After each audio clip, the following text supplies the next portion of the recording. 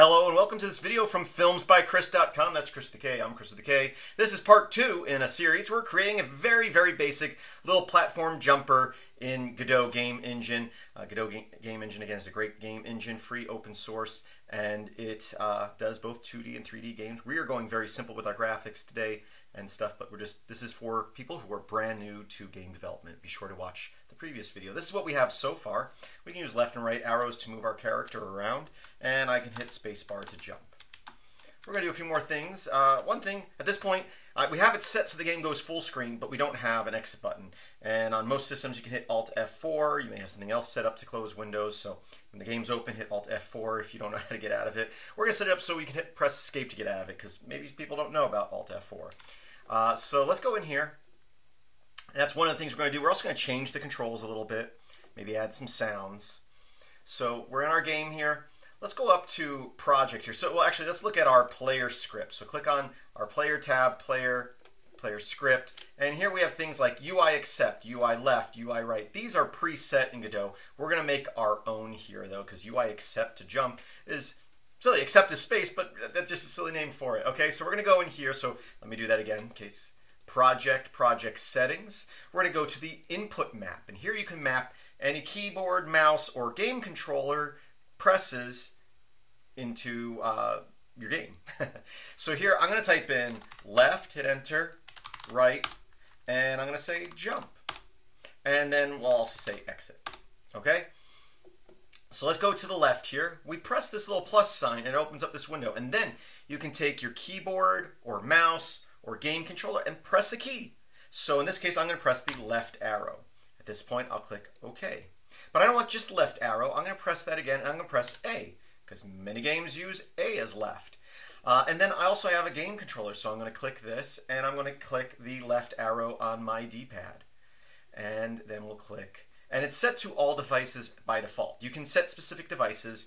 I don't know if we're going to get into multiplayer stuff on here. We're just going to leave it as all devices. I would always use all devices, because I usually map out different players in code, not in this interface.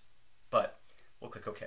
So now the player can press, well, once we change the code, they press left A or the left arrow on a gamepad, any of the gamepads hooked up, to go left. Let's do the same thing for right. So I'll do right arrow, okay, plus the plus again. I'll do D, okay, and then I'll press the plus arrow again, and on my game controller, press the right arrow.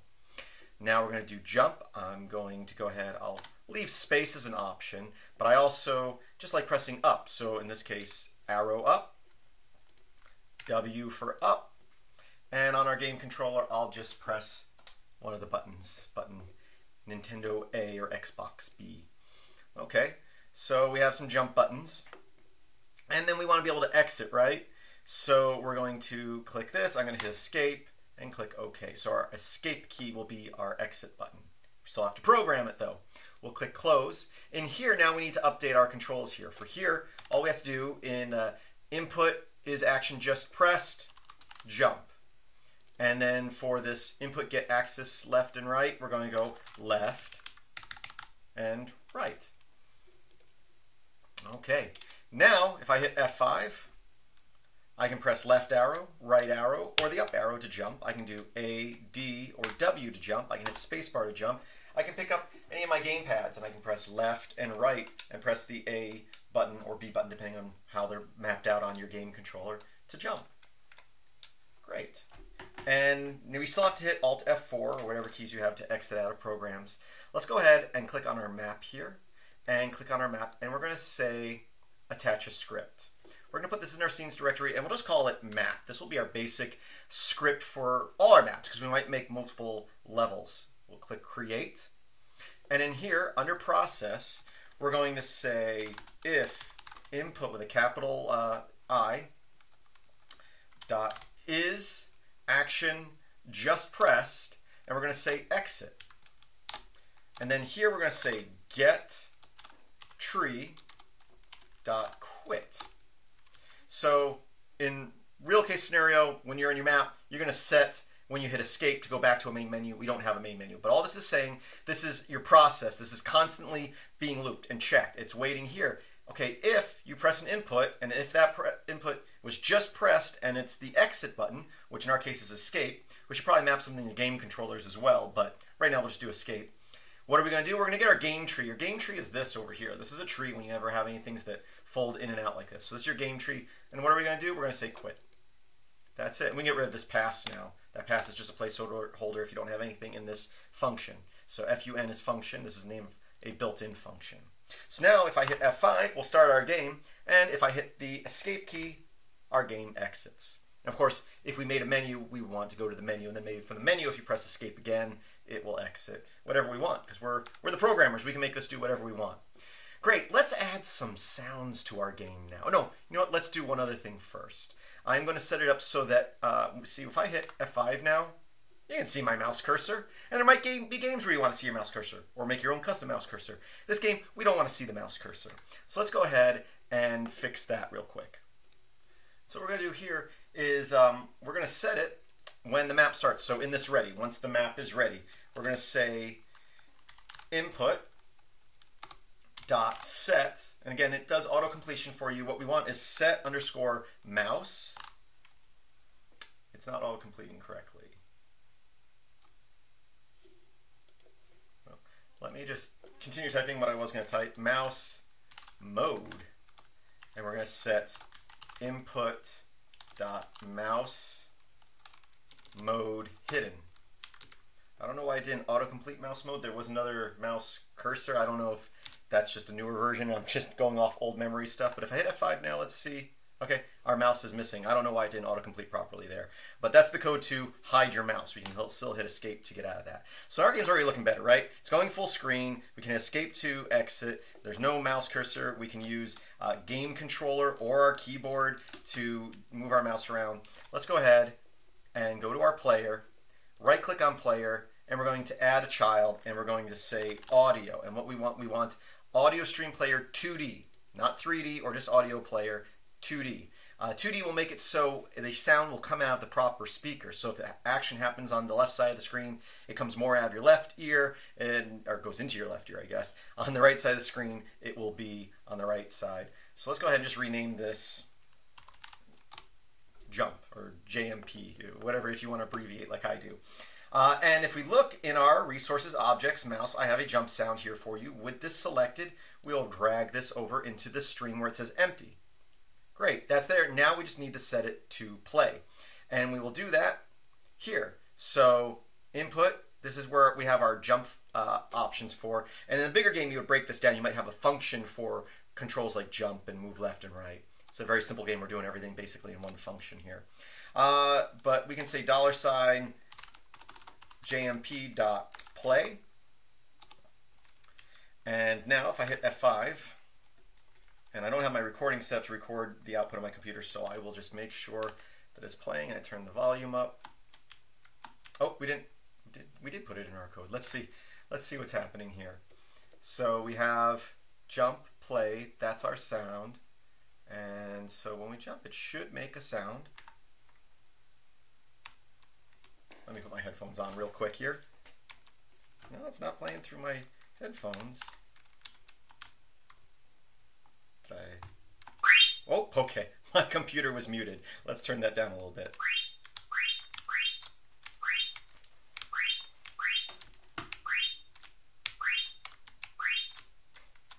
So that's the sound. That's just the sound I put in there for you. You can adjust the pitch. So that's kind of high pitched. Let's adjust it down a little bit. Let's see how this sounds. I don't know. Now, great. Okay. So now we have sounds for our character. Let's add a coin for us to collect. So it's something for us to do. Or should we continue with jumping? Let's add double jump, and then we'll add coins, okay? So let's come up here. Let's create a variable. Now, I added this $JMP, which says look at in the tree here, something called JMP, and play it. You can do that, but what might be a more proper way is to give this a name. So I'm going to say SND JMP. I just like to abbreviate stuff. And up here I'm going to say @onReady var for variable SND JMP equals, and then again you can just drag this over. And again, that way we're very simple here. But if we got more complex and we had a lot of different things and we drug this into a different place, we would have to change it in multiple places possibly. This says, okay, we can just change it in one place and it'll apply to the rest of the script. So we're doing the same thing. We added a line of code. It's up to you on how you do that for a simple little game like this. Let's make sure we did everything properly though. Great. Let's do a double jump. Let's create a variable. We'll have a variable up here. We'll call it var, and we'll say double, whoops, spell it right, underscore jump, and we'll set that to true. So at this point they can double jump. And then what we're going to do down here is we're going to say elif, and let's just copy and paste some of this. We're going to say this, and you can do ampersand, ampersand, or take the word end. It just means end this. So you're looking at two things that are true. So we're going to say double jump, colon, and then at that point we can do this, but we also want to, at that point, hit double jump equals false, and up here, and I'm going to explain all this in a second, double jump equals true. I did something wrong, it's complaining. I abbreviated when I'm not abbreviating anymore. There we go. So what does this say? Okay, again, this isn't our physics loop. This is constantly looping. We come down here and it says, if input action, just press jump. So if you press jump, but we don't want it to happen anytime. Let me do this. Ampersand, ampersand. This is saying and. So it's looking for two things to be true. Both these things have to be true. You're pressing whatever jump buttons you set up, and the player is on the floor. This is a built-in function that checks to make sure the player is on the floor. Because if you got rid of that and you press the jump button multiple times, you would just keep flying. Okay, if both those things are true, if he's on the floor and you press the jump button, we're going to make sure that double jump is set to true. That will reset it for us anytime we need it. It will play the sound, and velocity, y, remember y is up and down, jump velocity, which is a variable up here, set to -300. So it's going to make our player go up. Now we have input is action press jump, so we're still checking, did they press jump? Now we don't care if they're on the floor, but we're checking, is double jump true? If it is, then allow them to jump a second time to do a double jump. But as soon as you do that, you want to make sure you set double jump to false, okay? Because if you don't, again, you have that scenario where you're flying. I can show you that. If I was to comment this out, so any line with a pound symbol there is a comment, means it's not going to run. So now if I run this and I come over here, if I keep hitting up, I'm flying. If you want to fly, there you go. But if we set it to false, we can come over here, and now it's set to true. As soon as I hit the button the second time, it's going to set it to false until we jump again from the floor. So I can keep on hitting it. So it's only allowing me to do a double jump. Okay, so we have double jump, great, with sound effects. Let's go ahead and create some coins to collect. We're going to create a new scene. We're going to press the plus button here. We're going to say new 2D scene. We'll call this coin. And then we're going to come down here, and under objects, coin, I have a coin image and I have a coin sound. Let's go to 2D here. This is our coin scene. Let's just go ahead and right click, add sprite. We'll add a 2D sprite, and we will also add in an area 2D. And to the area 2D, we will add a collision shape. Now, let's select our sprite and drag over this coin image right here to texture where it says empty. Drag and drop that. We have our coin. Let's click on our collision shape.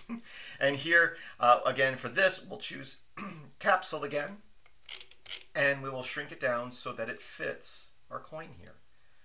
Great. We also want to make sure, if we choose our area 2D, we are going to say collision.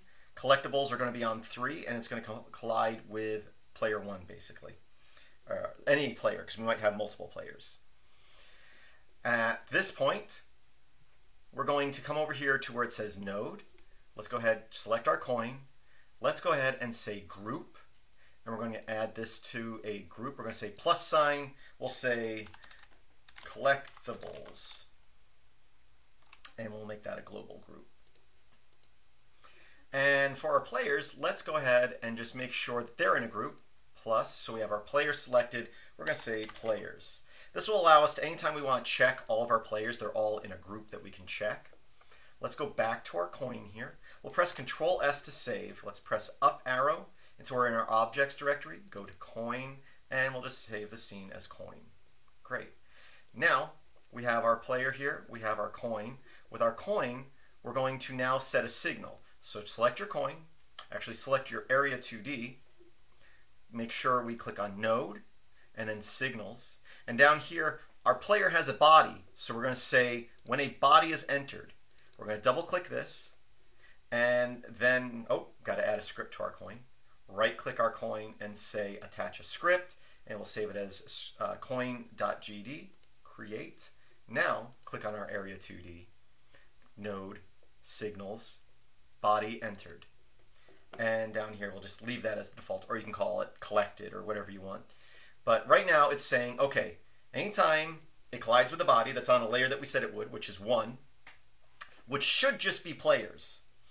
But it's a good idea to check. Right here, body is what it's colliding with. So just to double check, even though we put players on their own collision layer, what I can do here, just double check, I'm going to say if body.is in group, and here in quotations we'll say players. Actually, let's say not true, then return. All depends on how you want to do it. Avoiding more indentations, what we're doing here. So we're saying if. The exclamation mark means not true. So if here we're saying, is this in the group of players? So the thing that touches the coin, is it a player? But here we're saying, exclamation mark, we're saying, if it's not a player, return. Just exit out of this function. If it is a player, well then we're going to take that body dot coins and we're going to add equals 1 to it. Don't need that semicolon at the end. Control S. Now to do that, we're going to come over here to players and we're going to create a variable for this player, coins equals 0. We're not going to see this in this particular tutorial, but now when the coin is collected, they will add a coin to that player. And then we're going to say Q free. That will delete the coin. Save that, go to map, go to our tile map here, 2D, find our coin, make sure it's coin TSCN, and drag and drop it right there. Now, let's go here and just see if we did everything right. The coin disappears. But we want it to make a noise when we collect it, right? So let's go back to our coin here.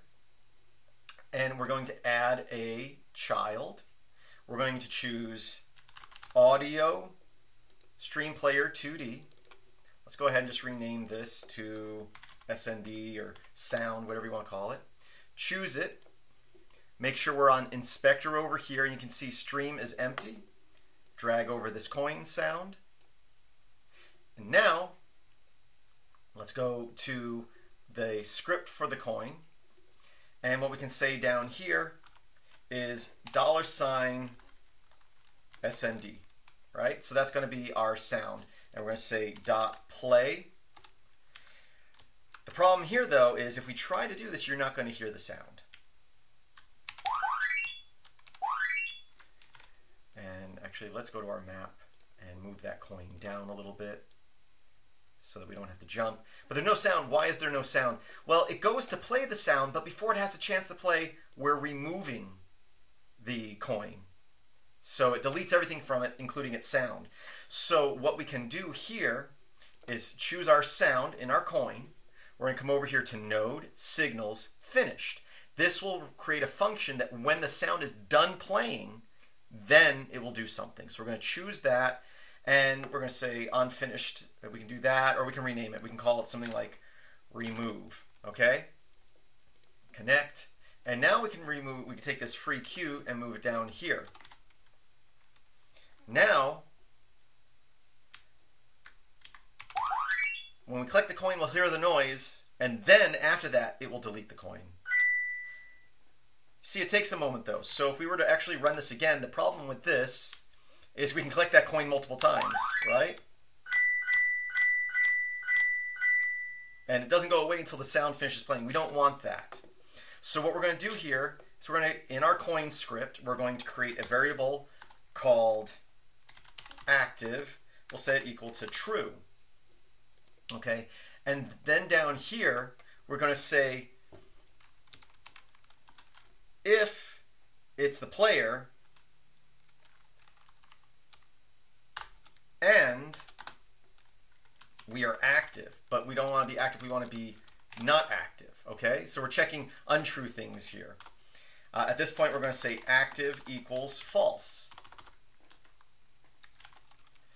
So what that will do is, if we hit F5 now, if I did everything properly, the coin won't disappear, but we can't. Okay, I did do it wrong. Let's say active. Let's see. Okay, what am I doing wrong? We have active set to true, and here we're checking. Okay, so if it's not the player, okay, that is wrong. Let's try to do it in one. I know I can do it in one. What I'm going to say here, this is what we do. I said and, we want it to be or. So 2 ampersands, or you can type the word or.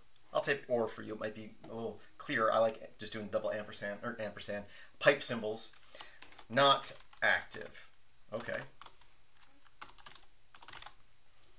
So here we're saying, okay, if it's not the player, or if we're not active, then just return, just exit out of this. So now, the coin won't disappear right away, but we won't be able to collect it more than once. See, and then the sound will disappear. So what we want to do at this point is drag over our sprite. Again, we could create variables for this, but I'm going to take our sprite 2D, and I'm going to say dot visible equals false. So when I collect the coin, it will disappear. We'll play the sound disappear, give me a coin, but technically it's still there until the sound finishes playing, but we're not going to see it. Great. So let me quickly review this because I know I was a little sloppy in explaining it. We've set it up so that when a body is entered, any object that the coin can collides with it, it's going to run this function. It's going to check. If it's not in the player, just return. Or if the coin is not active, just return. That means exit out of this function. Otherwise, it's going to continue. It will set it to inactive to make sure that we can't run this function a second time. We're going to make it invisible. We're going to play a sound, and we're going to give the player a coin. The sound is set through signals, through the signal over here, to run this free cue. We could have called that directly instead of creating a separate function, but there might be other things you want to do when you're removing the coin, so it doesn't hurt to make a new function there. So now we can go back over here, and we can go to our map 2D, and let's go ahead and select this coin. I'm gonna go Shift D, Shift D, Shift D. Not lining them up great. There's actually a better way to put them into your map, which we'll go over in a future video, but let me go ahead and hit F5 now.